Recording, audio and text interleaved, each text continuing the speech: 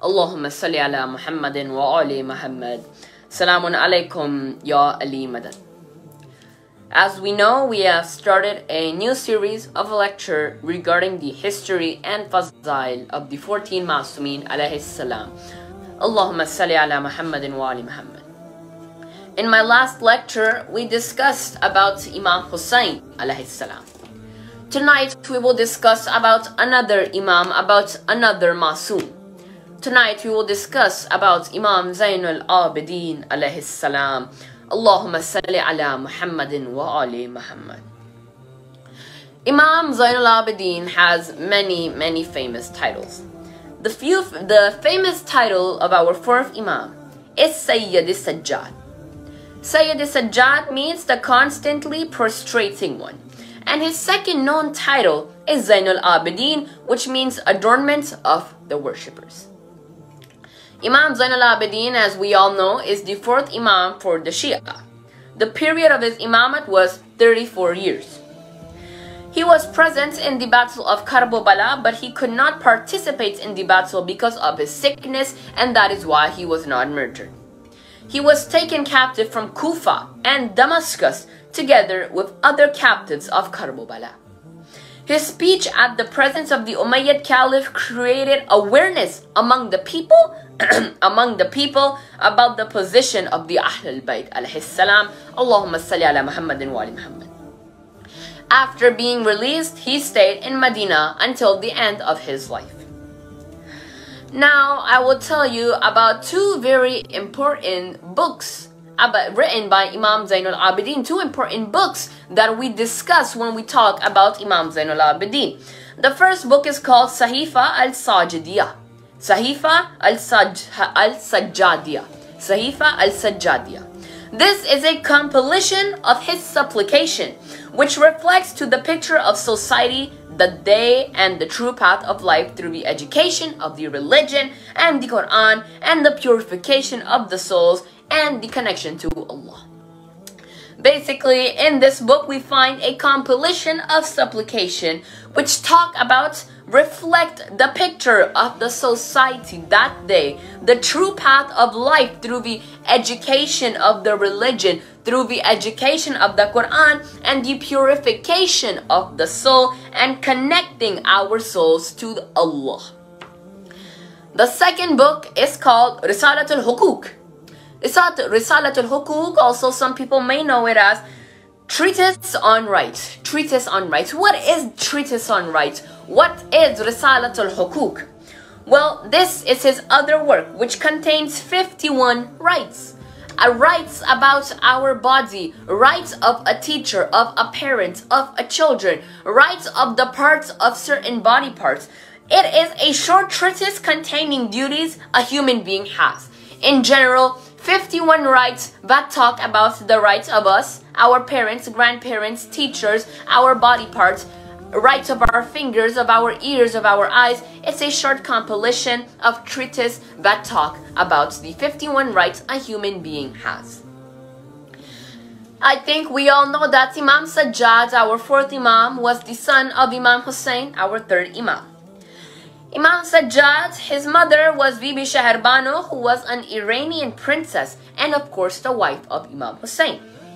Imam Sajjad was married to Fatima bint Hassan, the daughter of Imam Hassan. The children of Imam Sajjad the famous ones are, as we all know, Imam Muhammad Baqir. The mother of Imam Muhammad Baqir was Bibi Fatima bint Hassan, who was the wife of Imam Sajjad. Imam Zainul Abedin had other children, such as ones I already named, Imam Muhammad Baqir. There was one of his sons, Abdullah. There was Al-Hassan. We have Al-Husain. We also have Abdul Rahman. But do you know that one of his famous sons, one famous character in Islam, is the son of Imam Sajjad? When I talk about this famous character, I am referring to Hazrat Zaid alayhi salam. As we all know, us Zaidi Sadat, we come from the descendants of Hazrat Zaid. He was murdered in Kufa during the Umayyad Khilafat. Hazrat Zaid is one of the famous sons of Imam Sajjad, and and Zaidi Sadat come from the descendants of Hazrat Zaid. As I mentioned in the beginning, Imam Sajjad was present during the Battle of Karbala, and on the day of Imam Husain and his companions were murdered, Imam Sajjad was severely sick, severely ill, because Allah wanted to continue the Khilafat, which is why Allah saved Imam Zainul Abedin, Imam Sajjad. After the tragedy of Karbala, they captured the family of Imam Husain. They took them to Kufa and Damascus. Upon taking them from Karbala to Kufa, they put Jami'a. Jami'a means putting hand to neck chains on Imam Zainul Abedin. And since, as I mentioned, Imam Zainul Abedin was extremely sick and he could not keep sitting on the back of the camel, they fastened his feet under the belly of the camel. You can see by me explaining this the hate they had towards the Ahlul Bayt, the hate they had towards the family of Imam Husain. Once Imam Sajjad was in the Mosque of Damascus, Imam Sajjad, he gave a speech in the Mosque of Damascus. He introduced himself, he introduced his father Husain, he introduced his grandfather as well. And he told the people of Damascus, he told the people of Damascus that everything Yazid and his agents have said, have propagated, are not true and are just a lie. His father, Imam Sajjad, said, "My father was not a rebel. He did not want to disturb the Muslim community and make mischief in Islamic land. He rose for truth and by invitation of the Muslims to remove heresies brought up in the religion and bring the simplicity and purity it had at the time of his grandfather." Imam Zainul Abedin explained that all Yazid and his agents said is not true, and he explained who Imam Husain was. As I mentioned, Imam Sajjad lived 34 years after the Battle of Karbala and always made efforts to keep the memory of the martyrs of Karbala alive. We know that whenever Imam Sajjad drank water, he remembered his father and wept on the hardship of Imam Husain. It is mentioned from a narration of Imam Sadiq that Imam Sajjad would cry for 40 years. 40 years Imam Sajjad cried upon his honorable father, while he was fasting the days and he was praying the nights. At the time of breaking his fast, when his servant took the food and water from him, he said, "The grandson of Rasulullah Husain was murdered hungry." He said, "The grandson of Rasulullah Husain was murdered thirsty." Imam Sajjad frequently repeated this phrase, and he would cry so much that his tears would mix with his food and the drinks. He was in such state of grief until he passed away 34 years later after the tragedy of Karbala. By reading the Masaib of Imam Zainul Abedin, we can see how much grief, how much sorrow he had for the passing of his father, Imam Husain. My Azadar, please remember, please recite aloud salawat. Allahumma salli ala Muhammadin wa ali Muhammad. May Allah give us tawfiq to visit the holy shrine of Imam Zainul Abedin and to visit Karbala. Allahumma salli ala Muhammadin wa ali Muhammad. My Azadar, I would also like to add a little bit of information about these days. As we all know, these days are the days of commemoration of the martyrdom of Imam Raza, our 8th Imam. As we all know, Imam Raza was murdered in Mashhad. He was poisoned by the Abbasid Khalifa, Ma'mun Rashid. Imam Raza, he was murdered in Mashhad and he was poisoned by the Abbasid Khalifa, Ma'mun Rashid. As we all know, Imam, he was alone in Mashhad. He had nobody beside him. His brother, his sisters, his brother. He had many siblings, but they were all in Medina. Imam Raza, he was alone in Mashhad.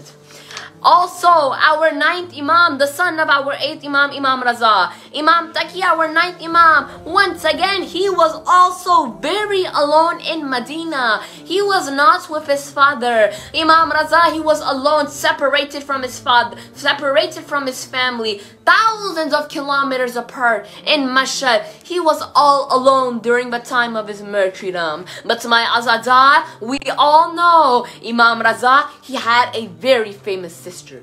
We all know the name of his sister. His sister, Bibi Masoomeen. She is the very famous sister of Imam Raza, and I can guarantee that everybody has heard the name of Bibi Masoomeen in Majalises. She traveled far from Medina all the way to Iran so she could meet her brother Imam Raza. But my Azadar, when she reached the city of Qom, she heard from the people that Imam Raza was murdered. Imam Raza had passed away in Mashhad. Bibi Masoomeen, she could not reach Mashhad, and by hearing the news of the martyrdom of her brother, she fell severely sick in Qom. And my Azadar, unfortunately, she passed away. She passed away in Qom. My Azadar, she had one wish, and it was to meet her brother in Mashhad. But once she reached Qom, she found out that her brother had passed away. Her brother Imam Raza had passed away in Mashhad. She fell ill in the city of Qom, and she passed away in Qom. My Azadar, Bibi Masoomeen could not fulfill her wish to meet her brother for one last time in Mashhad. My Azadar, it is very important for everybody, for all Azadar, to visit the shrine, to do the ziyarat of to visit the shrine and to do the ziyarat of Imam Raza in Mashhad, and visit the shrine and do the ziyarat of Bibi Masoomeen in the city of Qom, because visiting these two shrines are very important and very rewarded. Allahumma salli ala Muhammadin wa ali Muhammad. My Azadar, we have concluded tonight's lecture about Imam Sajjad. Not only did we talk about Imam Sajjad, I mentioned that this was the week. These days are the commemoration of the martyrdom of our 8th Imam, Imam Raza. May Allah give us tawfiq to visit the shrine of Imam Zainul Abedin and to visit Karbala. May Allah give us tawfiq to visit the shrine and to do the ziyarat of our 8th Imam in Mashhad, Imam Raza. And may Allah give us tawfiq to visit the holy city of Qom, so we can visit and do the ziyarat of the holy shrine of Bibi Masoomeen. Allahumma salli ala Muhammadin wa ali.